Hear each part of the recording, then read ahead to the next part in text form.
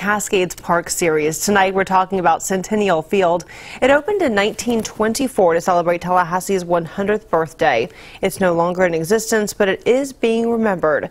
WTXL ABC 27's Jade Balexa takes a closer look at the history of the field. It's a place where young athletes got their start and a place where people celebrated milestones. Doak Campbell Stadium isn't the first home of Florida State football. This is Cascades Park. It's the first place FSU started playing football in 1947. The price of a ticket, $1.80 for general admission. Want to splurge? $2.40 for reserved seating. And imagine this, $7.20 for season tickets.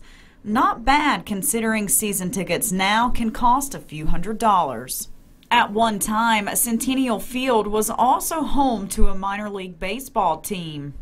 Well, Tallahassee Rebels was a D-League ball club, and you had one player named Gene Baker who made it all the way to the major leagues shortly after Jackie Robinson broke the color barrier in Major League Baseball. Flowers is the Jackie Robinson of Florida State University, the first black athlete to play baseball, in fact, any sport at the university.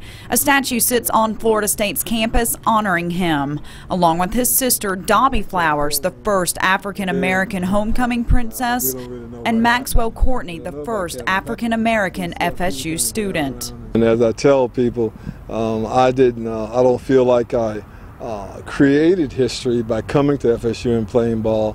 I feel like more or less I was captured by the historical moment in which I happened to come along. And part of his inspiration comes from Centennial Field, watching games as a youngster. Historians describe the field as an open-air civic center where graduations, political rallies, music festivals, and also the Maypole celebration were held.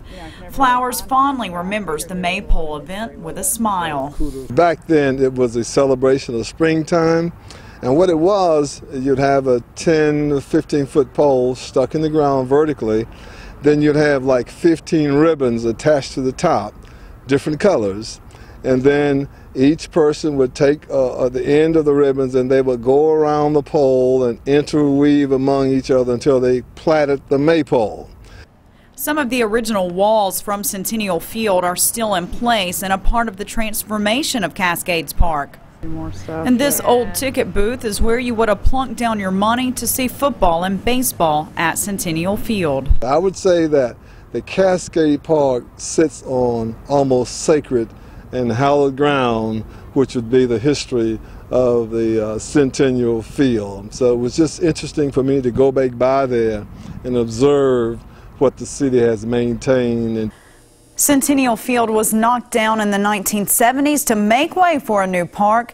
Now it's part of the revitalization of Cascades Park. Jade Balexa, WTXL ABC 27, dedicated to you. Very nice.